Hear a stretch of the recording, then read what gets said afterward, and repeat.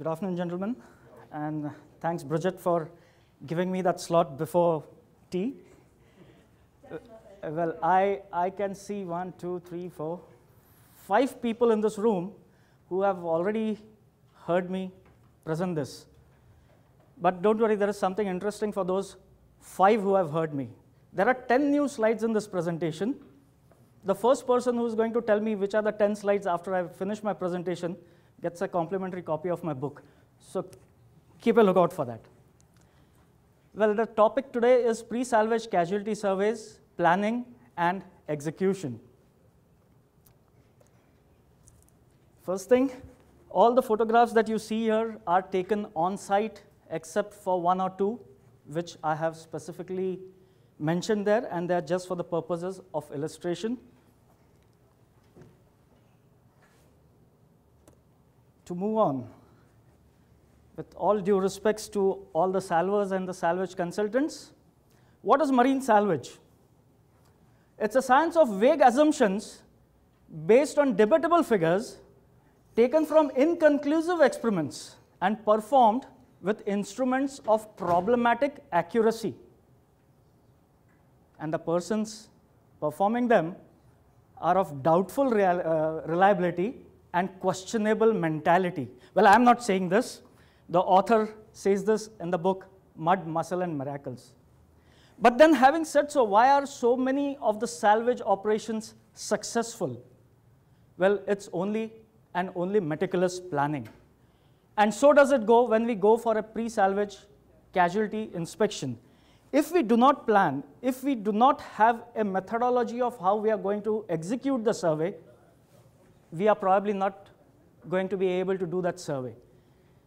The saying that if you fail to plan, you plan to fail perfectly applies in this profession of salvage and salvage-related surveys. You will appreciate that casualties don't, or rather most of the times don't occur at places which are easily accessible.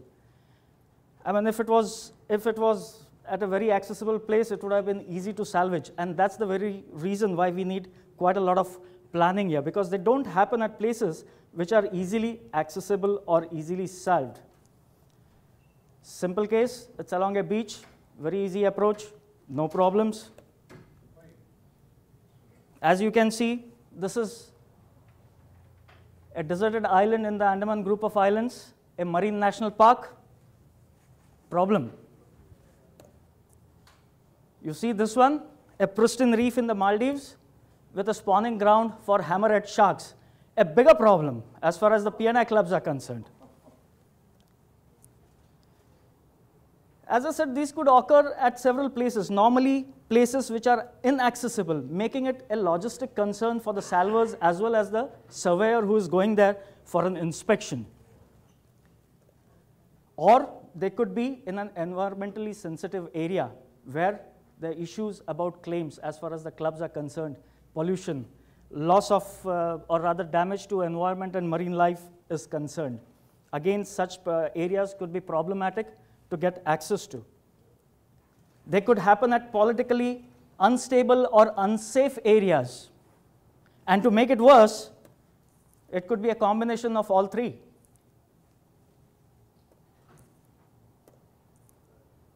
Like any salvage which I said earlier, even this survey needs meticulous planning. A lot has to go before the surveyor actually even reaches the site. So what is it that goes into it? Let's see that. The tabletop survey. I can see a couple of eyebrows being raised there. Tabletop survey, what is this guy talking about? But yes, gentlemen, it's this tabletop survey that's going to lead you to a successful execution of your assignment. Don't have your eyebrows raised. We'll see what this tabletop survey is. Find out about the location. As I said, location plays quite a lot of bearing onto your arrangements that you do. If you find out exactly where your ship is and you're able to identify how your routes are going to be, which you'll see in some slides how challenging it can get, you have conquered one major aspect. Now with location, you would have got information. These days there are quite a lot of tools that you can use, Google Earth, Google Map, and you have it. But be reminded that all these tools that you may use are not current. So how much to rely on them will only come by experience. Let us see some particular examples that we actually did. The vessel, I have blocked off some names for some reasons. The vessel was aground here. These are two neighboring countries which are hostile. This is absolutely a marshy area, a salt pan area. The last navigable point for boats is here. About 8 kilometers from this point was the international boundary with 3 kilometers of no man's land. When we were appointed to go here, we had a strict and clear instruction from the local Coast Guard that you are not taking any boat to go from here to here, because there were quite a lot of incidences where there was accidental crossing of boundaries and people were imprisoned. So the only route that we were left was to go through this swamp. We could only take a small rib or a flat bottom boat till this point and walk this distance. And this distance was 12 kilometers. Now you tell me, would this passage to this casualty been possible if there was no planning? You had to plan as to when you reach this so that it's low tide, so that you are able to walk in those 4 hours, 5 hours to that vessel, be on the vessel, try and disembark at the next low tide so that you are able to take your rib out and get back to this place. You absolutely needed a lot of planning. Similarly, let's look at this. This was a recent one that we did. This was in Lourdes, Namibia. Again, I'm not naming vessels. Fantastic place where the ship was aground against a beach of a diamond mine. But you couldn't pass the diamond mine. Neither could you go by boats. So the only way that we had to do is take local permissions, take a long detour, go over, and go on the ship. But if you don't have these informations, if you don't do this sort of planning before you proceed to your casualty site, boarding the vessel is just next to impossible. A typical picture, that is where the ship was.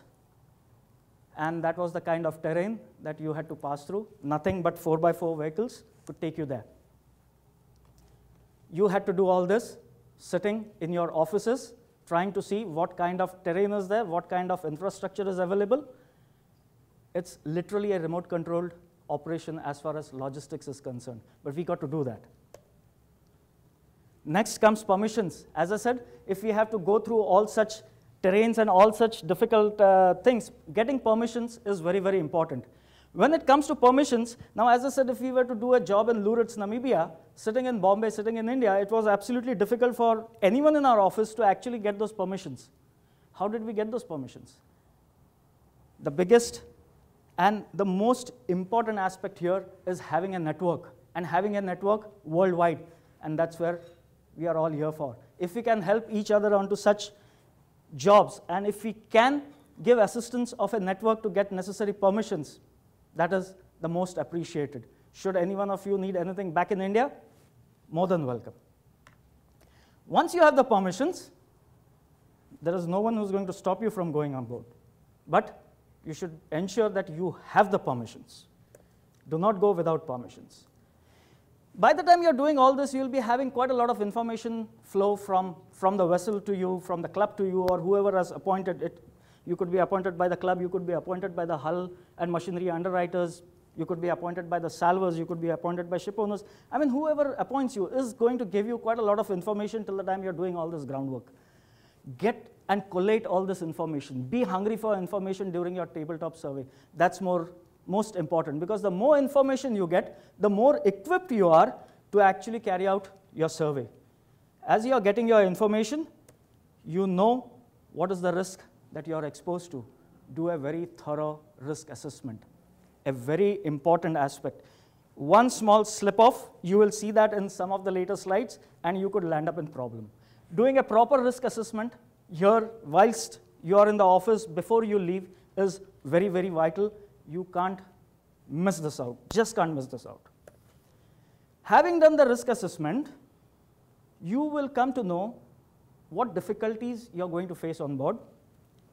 If the casualty is manned, well, your hardships are less. But if it's a wreck, if it's an unmanned casualty, that much the more difficult. You might have no one to pass a line to, take a line from your boat. There would be no one to put down a accommodation ladder or a pilot ladder to you for boarding the ship. How are you going to do with this? That's the only thing risk assessment can bring to light, and that is what equipments you will need. You will say, we are not salvers. Why are we talking about equipments? You will see that in the next few slides, why you need equipments. Simple equipments. Most of us have this: ropes, knives, carabiners, safety harnesses, wet bags. Simple things, simple stuff. Carry it along with you.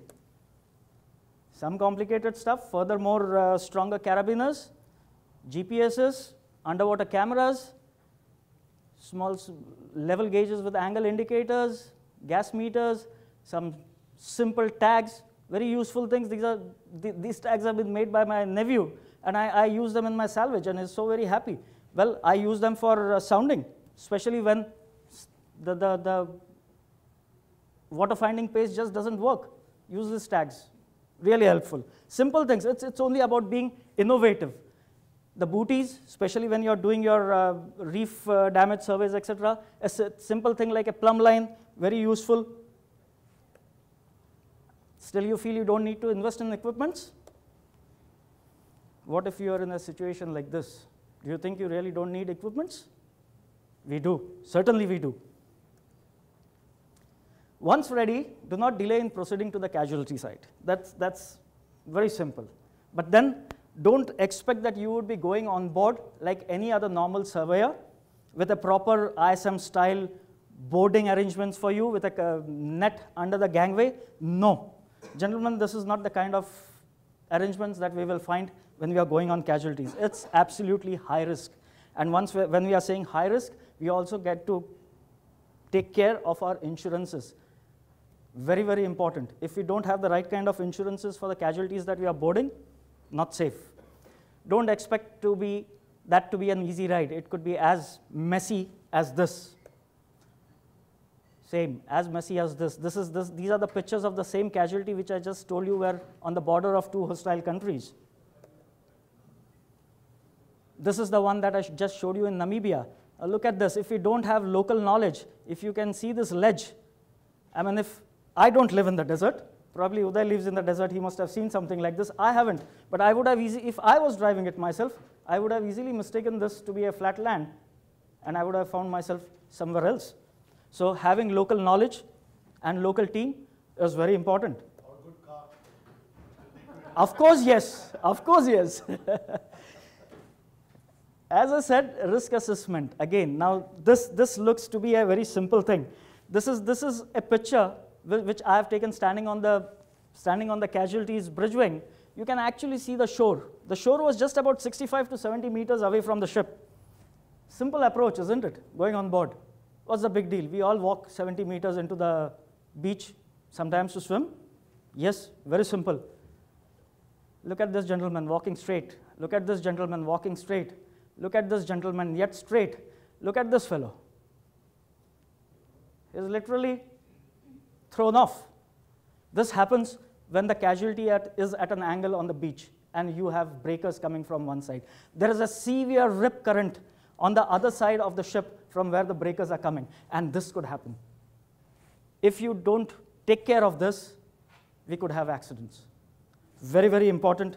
Rip currents could be dangerous. Be prepared for the unexpected. A risk assessment gone wrong.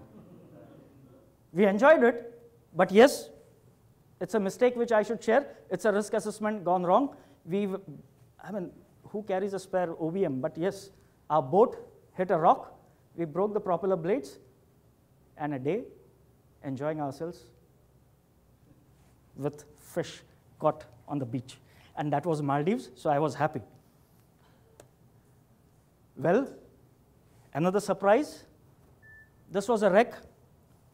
There was a pilot ladder hanging there. We gave a few tugs before we tried to board the casualty. Everything seemed fine. We still gave a couple of tugs. Everything seemed fine. And when I was just about 4 rungs from the top, it broke. But then you got to be careful. You got to be cautious, and you got to be prepared. That's what I say. Be prepared for the unexpected. Or you may have a casualty like this.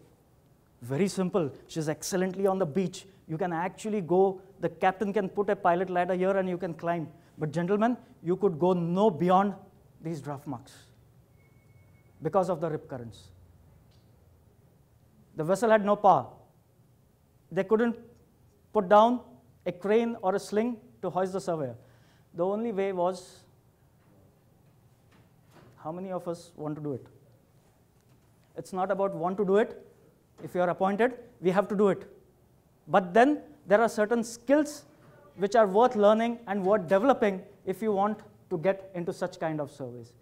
If you know abseiling, if you know mountaineering, if you know basic mountaineering knots, this is not difficult. And that is where the carabiners were for. I literally use the carabiners to climb up this rope. But again, risk, you should be able to assess that beforehand. All this information comes to you when you're planning. Another type, probably you could be boarding the vessel through a gaping hole like this. Again, don't go by the surveyor's attire. I mean, half of the time the surveyor is myself. Don't go at the attire because you actually had to swim to that ship. So it was not possible that I go in my safety shoes and my boiler suits to board that ship. Your diving suit is the only option. Again, gentlemen, this is one particular aspect where your interpersonal skills are at test, and we should ensure that they are the best. You will appreciate that whenever there is a casualty, the ship's crew is under tremendous stress. They have had the worst, probably, and they are seeing this gentleman coming from the shore, probably with his bags or whatever it is, depending on how you are boarding, and there they are relaxed. We have someone here to take care of us. They don't know who is he, whether he's a surveyor or he's a salvage, they don't know. But the first person that they see coming along, they want to throw their overalls back, relax. That's natural, that's human tendency. And it is at such times that you actually need the best support from the ship's crew. And if your interpersonal skills are really good, you can actually put them at ease and get the maximum information out of them. Because if it's not for the ship's crew who's going to tell you what happened, who's going to tell you? That's the reason why interpersonal skills are a big must. The master, very, very tensed. If you can read the body language, look at the way he's holding a cigarette. Very tense. The moment I went on board, the first 5 minutes were spent hugging. I mean, don't take me wrong, but, but that was how it was. That was how tense he was. So thank God I have someone to talk to other than my 10 crew members. He was so desperate to get out of that situation. But then you got to comfort them. That's how it is. And most often, as a surveyor, you would be there before the salvors. And if that's how it has happened, then you got to comfort him. If you have a crew like this, nothing like it. Half the problems are solved because they already are in good spirits. Some of you must have recognized who this gentleman are, at least one of them. But then, if this is the spirit, your battle is won. On-site survey. Now is the crucial thing. What do we have to do once we are on site?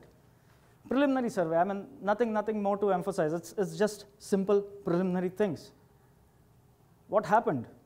When did it happen?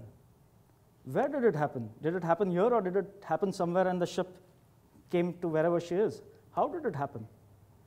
The weather and tide then and now. That gives you a difference between the tidal conditions there, tidal conditions now. Other factors affecting the casualties. What are the fatalities, if any? Crew morale, cargo, forecasted weather, etc. These should be just brief. Probably things like weather, etc., etc. You would have even had before you actually go. But it's only a matter of collating this as a preliminary report and sending it to your instructing principal so he gets a visual picture of what is happening on board. Not very difficult. Once you have filtered this information down, Then comes the detailed survey, and this is what takes the maximum number of time. I would say the detailed survey, you have the topside and hull and machinery survey. It's a diving and external survey, hydrographic, cargo, pollution aspect, and aerial survey. We'll come to each one of them individually. These are all pictures, so I'm sure you're going to enjoy that. We'll concentrate on the topside and the hull and machinery. I have combined this deliberately. Topside, as it says, is just basically inspection of all the fittings and the appendages on the deck. Reason being, once the salvors come, if they know that there is an issue with the fittings, it may happen at times, it may not happen at most times, so it depends. If the fittings are good, you actually got to see how those connections and the fittings are, if they can be used for pulling or towing or whatever salvage related activities. When you're looking at the top, just don't concentrate on the top, also look at the undersides, because what may be good on top may not be good beneath. So pay particular attention. Be very careful. This was the case of the casualty 2.5 days after she was aground. The ship was aground on 15th August 2011. This is the picture taken on the 17th afternoon. Can you believe it? Walking on things like this can be disastrous, but please be careful. You need to take care of this. This also gives you quite a lot of other indications. I mean, if there are any marine biologists here, that can give you an indication as to how rich the sea is around with respect to corals and other marine life. Once you have done the topside, do a thorough hull and machinery survey. Hull and machinery, it's not the risk assessment perspective, but actually what is wrong with the hull, what is wrong with the machinery. Going into the DB tanks can reveal a lot of things like this as to what the ship is actually suffering from. If you can pass on this information to your principals, to the salvors, whoever has appointed you, quite a lot of information goes to them, and they are well prepared. They can rather foresee what they should be doing. It helps them plan their moves. So how good you do your survey, the results of the salvage could be dependent on that. Try and see if there are any deflections in the vessel, whether she is hogging and sagging. It's not just about going on a ship and, as the ladies from Matrix said, walking through the survey. We can't walk through a salvage survey. When you're doing a pre-salvage casualty inspection, it is nothing less than 4 or 5 tides that you've got to be on the ship. See how she behaves if you have that much time. If not, could be at least a minimum of 2 tides. You've got to see how she behaves. Those are the timings when you could actually know whether the ship is flexing or not, whether she's hogging, whether she's sagging. Simple things. Stretch a line across 2 fixed points. Keep measuring them. You get a good indication of whether she is hogging or sagging or whatever. Something that can happen to a ship. This has happened nothing but because of the breakers. The rolling breakers that were hitting the side of the ship, the whole ship side has collapsed. Very difficult. Take good care of such things when they are happening. Engine rooms could be flooded. Noting the levels of liquid at various periods and times of tides is a very good clue whether the engine room is flooded directly or is she flooded indirectly through some of the storage tanks or ballast tanks. But this has to be a regular exercise. Sounding of all tanks and engine room. A diving and external survey is very, very important. If you can actually walk around the casualty and see how the conditions are externally, that can give you quite a lot of clues. You could see whether if the propellers or the rudders are visible during low tide, you can have a check onto that, whether there is, how is the condition, whether the shaft tubes are leaking, whether there is any flow of liquid inwards and outwards. Very important. It may be possible, it may not be possible. It depends on what the circumstances. If not, a diving survey is very, very important. If you're a diver yourself, good, nothing bad, but I should say here that if you're a diver and if you're not a commercial diver, please, please, please do not go under any floating object. That is not permitted unless you are a commercial diver. But if you're not, or rather if you are a commercial diver, do not miss that opportunity to dive and see what is around the ship. Juvenile corals. Again, corals around the ship. If you are able to give this kind of information, to your clients with the help of a marine biologist. If you're able to identify the species that are there, nothing like it. It gives them a clear picture of what they're dealing with, or rather what they will have to deal with in case if there is any pollution there. Again, as I said, I'll go back to the slide. Assume you're not a diver. A simple underwater camera, today these cameras are available for as cheap as $300, $400. The Olympus Mu Tough series. I mean, I'm not marketing Olympus Mu Tough, but I'm just giving an example. Dunk them down into the water from the pilot ladder that you have come up. Take a few pictures. You'll get a clear idea of what is there or what is not there. Though it will not be as good as the diving survey, but that still helps. So if these are small investments in equipment that you will need. Good cameras, as we just heard the previous speaker say that we need higher resolution pictures. Same is the case here. We need good, high quality pictures here. Yep, perfect, thanks. Then is the hydrographic survey. By saying hydrographic survey, it's not the conventional hydrographic survey where we start preparing charts. No, this is not that hydrographic survey.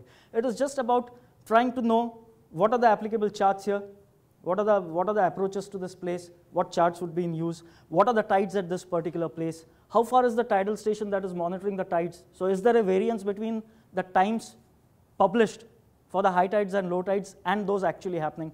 Is there any variance between the tidal heights? Just make a note of this. And you don't need any sophisticated equipment for this. I mean, a Dan-by pole shoved onto the beach probably can do the trick if you have marked it at regular intervals and you keep monitoring it for consecutive tides and then measure it against, or rather cross-reference it against the published tide table. You'll automatically know what it is. Take a rib or take a boat around and take depths around the casualties. You will automatically come to know whether the charted depths there are actually matching with the physical depths. That helps again the salvers to decide what assets to bring to the casualty sites. So this is what I mean by the hydrographic survey here. Do that as best as possible. That also gives you aspects of how the ship is resting onto the seabed there. Charts. Then cargo, very important, because all depends if the cargo is hazardous or the cargo is sensitive. You may have to actually get the cargo off before you try anything else. A typical case, oily water mix, not a serious concern, no problems, but still an issue if this would have leaked out. Beautiful. Any guesses for what the cargo is? You're right, sir. It's cement bags. What can happen? Or rather, what has happened? Permanent ballast. Whatever they could salvage. Pardon? The opposite. The opposite. Okay. So this is what it is. This was a gas carrier with propane-butane mix, 10,000 tons of propane-butane mix.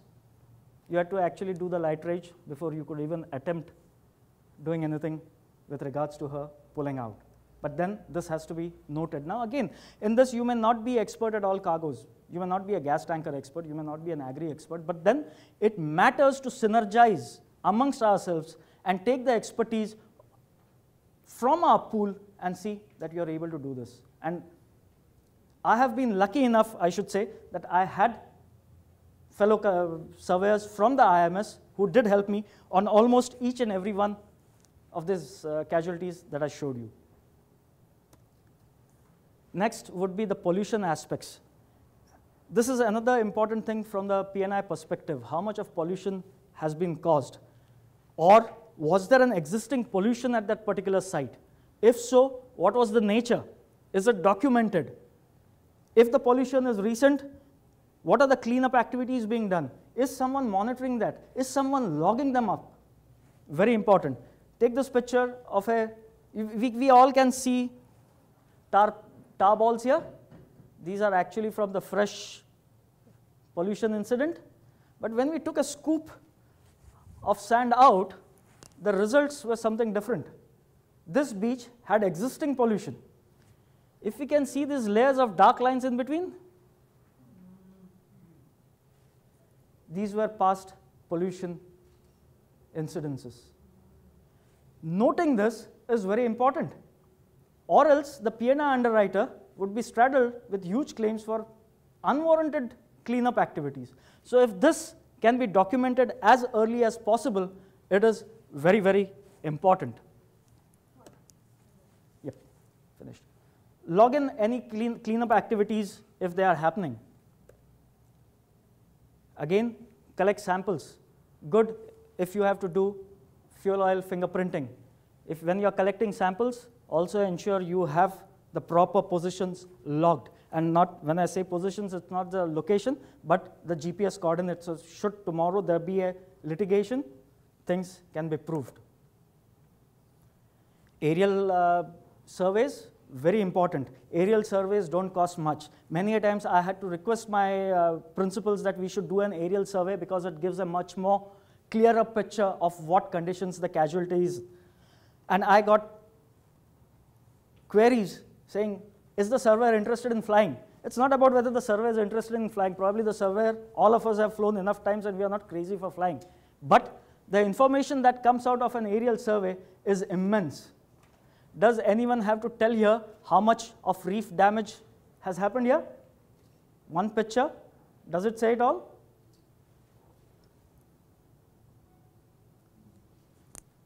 Simple. I need not describe this in words. One picture and my underwriter knows what the damage is. Same thing. What is the condition? What are the breakers? What is the depth? I mean, okay, I can't actually sound and give him, but it's a good visual indication of what it is. This is the same ship which you saw with the sides, ship side fallen off. Site safety, very important. Site safety here, this is not about site safety once. This site safety in casualty surveys is very, very dynamic. Conditions are changing with every tide. What conditions were present on board during this low tide may not be the same during the next low tide because probably the ship has listed further. Things are not the same. They are very, very dynamic. So you got to do your risk assessment on board on a regular basis. It has to be continual activity. And if you do a proper risk assessment continuously and take adequate measures, you and your team would be back home safe. Just some pictures to show you. This is the worst enemy of any surveyor, especially if the wreck is unmanned. Breakers slamming onto the ship's side can be disastrous. I'm telling you this from my own experience. These can be very, very disastrous. Please be careful of these. Don't undermine them. If everything done well, you head back home safe. Again, as I said, learn and use right imaging techniques because a picture speaks 1,000 words. We need any text to describe how far the ship has come on the shore? We don't. Do we have to tell them, whoever the instructing principal is, what is the terrain around? You don't. Do you need to tell anyone what are the hydrodynamic forces acting along the bottom of the ship? You don't. What happened during the salvage? Self-explanatory, the ship's lifted by the stern and refloated. Importance of imaging. If you take the correct high definition imaging and you just simply change your gamma levels, I mean this is going a little technical but it makes sense to say, tell you if you just change the gamma levels you can actually see what is under the water. Simple. A simple play with Adobe Photoshop. Okay, this is not valid for an evidence when it goes in arbitration, but for the purposes of illustration, for the purpose of references, changing your gamma levels in the Photoshop will give you something that is hidden beneath the top level. So knowing the imaging techniques is very, very important. Yep, I'm finished, I'm done. And if the master who was tense before you boarded smiles with confidence, it's a job well done. Thank you.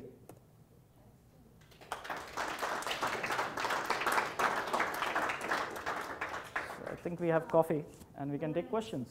What a fantastically technical and wide-ranging load of experience that you brought to bear in that presentation. Thank you very much. Thank you. I'm sure that we all found that interesting. Does Does anyone have any questions before? Speechless. Speechless? Well, I think you're emphasising there how important some quite simple innovations in equipment can be, and stressing the safety and the dynamic changing of things all the time. I know John Noble and I, we collaborated on a book for the Nautical Institute on casualty management guidelines, where we tried to set out a chronological progress of a casualty. Mm-hmm. But we all knew that it was not that simple. Yeah, in this particular service, it's all about assessing your risks. Yeah. Because it's not a conventional survey, it's not a normal survey where you go with your safety shoes, boiler suit, and your photos came out great. So very you dynamic. should try to look at your book. Thank you. Here. Well, amongst the 5, okay, yes, sir? What I actually missed was the communication with the authorities. Yes. Because that is a big point if you handle a case like this. But because sometimes you start with a job and if it takes too long, authorities will take over.